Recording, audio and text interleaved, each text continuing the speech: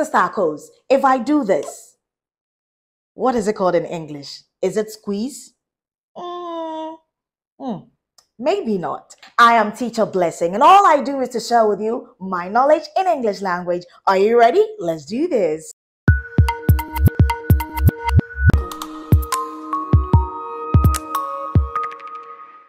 When you're forcing something out of a container through a small opening like this, you might not call it squeeze. It is called squirt. Yes, you heard right. Squirt. So you say, I'm squirt. Sister Akos, why are you excited? Why are you excited? Bad girl. Let's continue. I am squirting some mayonnaise into a bowl. Do you understand? Now form a sentence with the word squirt in the comment section. I often hear people say, my brother and myself did it. Mary gave the book to John and myself. No, these sentences are incorrect. Myself, yourself, ourselves, themselves, himself, herself, itself, all these are called reflexive pronouns. Now, what is a reflexive pronoun? A reflexive pronoun is a type of pronoun that is used to refer to the same person or thing that has been mentioned earlier in the sentence. In other words, a reflexive pronoun is used when both the subject and the object of a verb in a sentence are the same. For instance, John helped himself. Now, the verb in this sentence is helped, okay? The subject of the verb is John. The one receiving the help, which is the object of the verb, is still John. Now, you cannot say John helped John. Therefore, you replace the second John in this sentence, which happens to be the same John that has been mentioned, with himself. So you say, John helped himself. I will do it myself. You cannot say, I will do it I. Does it make sense? Exactly. So the only time you use a reflexive pronoun is when both the subject and the object are referring to the same person.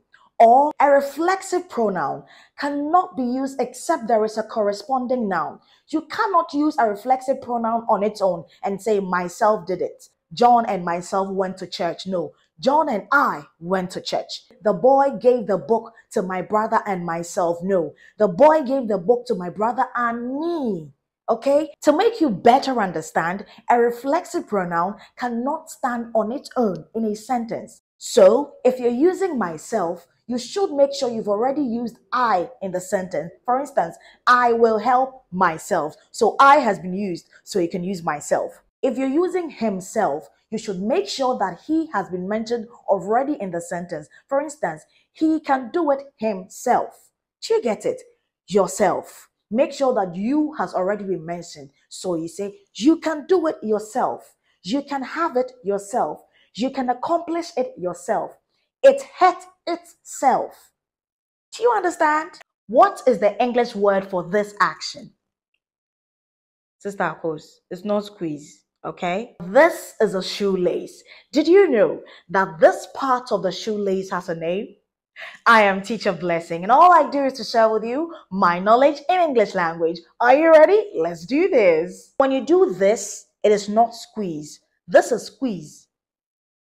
When you do this, it is squeeze. But when you twist and squeeze at the same time, this action is wring. Wring.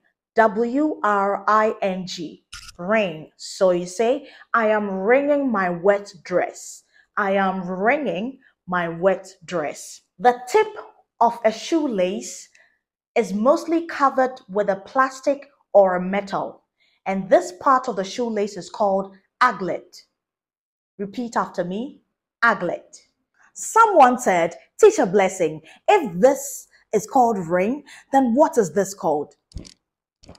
There is a word for it. Are you ready? Let's do this. Now we know this is ring, right? By the way, some people were asking for the past tense of ring. It is wrong. Wrong. Wrong is W-R-U-N-G. Wrong, okay? After ringing, mostly we do this, okay? And this action is called flap. F-L-A-P. Flap. So you say, after wringing my dress, I flap it. My mother flaps her clothes before folding them. The past tense of flap is flapped. F-L-A-P-P-E-D. Continuous form is flapping. Now form a sentence with the word flap in the comment section, and don't forget to like and share. If this is your first time, you're welcome. I am Teacher Blessing. Do follow me for more. See you soon.